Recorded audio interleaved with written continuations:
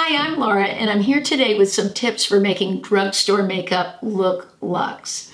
Now, in this video, I'm not going to talk about any particular products. If you're interested in the products that I'm using today, just go to the description section of my video and I'll have all the links and products listed.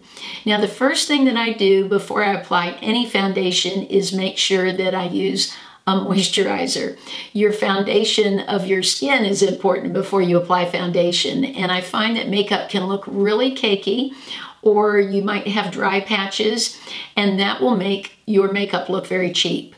So having moisturized skin is the most important thing before you begin doing any of your makeup. Also, you want your lips to feel great. I put a lip sleeping mask on my lips to keep them hydrated and moisturized. I always make sure and sleep with one, so when I wake up in the morning to do my makeup, my lips are plump, the lines aren't as obvious, and my lips look more youthful. Then I start in with my foundation, and I think the main thing about drugstore foundation is it can look cakey. So one thing that I have done that's different is I have gotten this piece of glass. Now, Scott Barnes has a piece of glass that is so much more than this. This was so inexpensive, and I just apply my foundation on here, and you can see I have so much left. I actually like to use a dropper because I use so little now. So this little piece of glass is saving me a lot of money. Also, I like to mix foundations. I find that most people do not fit perfectly and have a match at the drugstore or even at high-end makeup. I have tried high-end foundation, and I found that a lot of times they don't have my match either, and I need to buy two shades. Now, the two shades that I purchased, I mixed together, and then I like to apply it with a sponge. I have very sensitive skin, and I've had a bout of rosacea, so I am finding that the sponge is my BFF, and I go very lightly with it and start with a very thin application and build from there.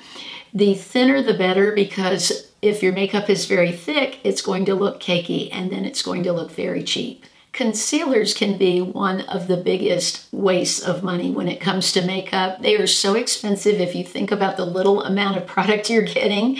And for a mature woman, I'm 55 years old, they can just look horrible on our skin. So what I have found is that I love applying a brightener instead of a concealer. And I apply the brightener on my eye with a brush.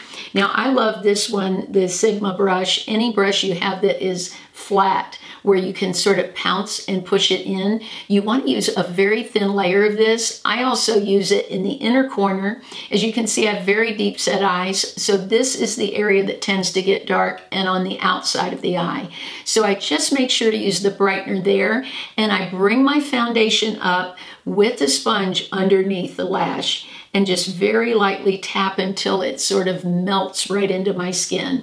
And by keeping that area hydrated with moisturizer and then a damp sponge and just using very little product there, I feel I can get the coverage without the cakey look. One of the most important things when you're doing your brows to make them look expensive and luxe is to blend. You have to really blend whatever product you're using.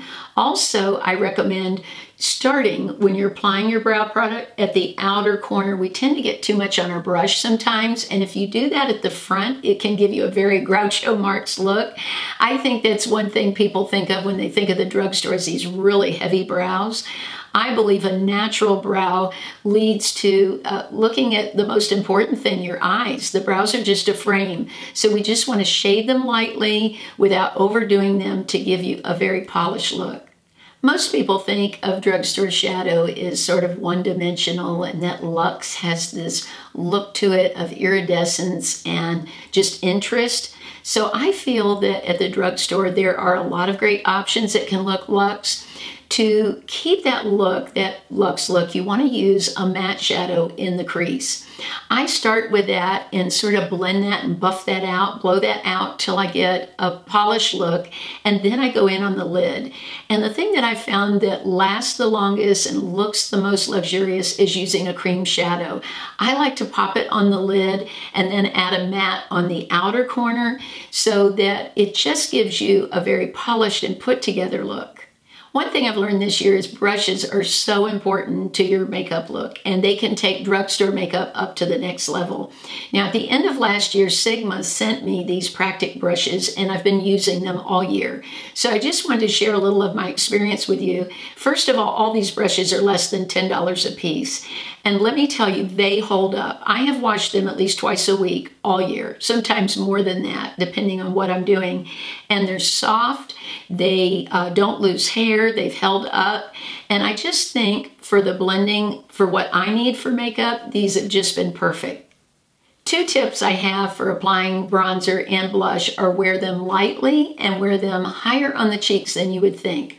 I apply my bronzer way up here. I start in the hairline because you tend to get a little more on your brush when you're first starting. So I start here and come down. And I don't go past about this line right here. I do not go into the apple of the cheeks. Anytime I do that, it makes my face look like it's drooping. So I want a lifted look. So I apply it way up here and my blush way up here. And as you just go through your day and humidity, I'm here in Florida, the blush tends to move a little bit anyway and migrate a little lower in the face. So I really feel that applying it higher up to start with will give you a lifted look and also a beautiful luxe look by not applying too much product. A lot of us that are mature have trouble with applying lip liner. Our hands might be a little shaky, or it's hard for us to see our lip line. What I like to do is the reverse of most people. I like to fill in my lip with my lipstick first and then trace around the edge with the lip liner.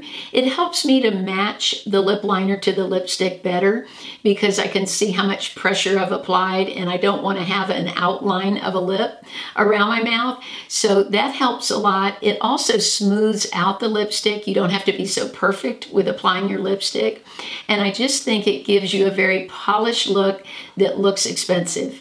The winner of last week's giveaway of the Flower Highlighter Palette is listed in the first pinned comment. Congratulations, and I hope everyone will give her a thumbs up. Also this week, I have a ton of masks and a great exfoliator that I love. It's a coffee exfoliating scrub. So if you will just leave me a comment, maybe a beauty tip you have or something you enjoyed from this video. Thanks so much for watching.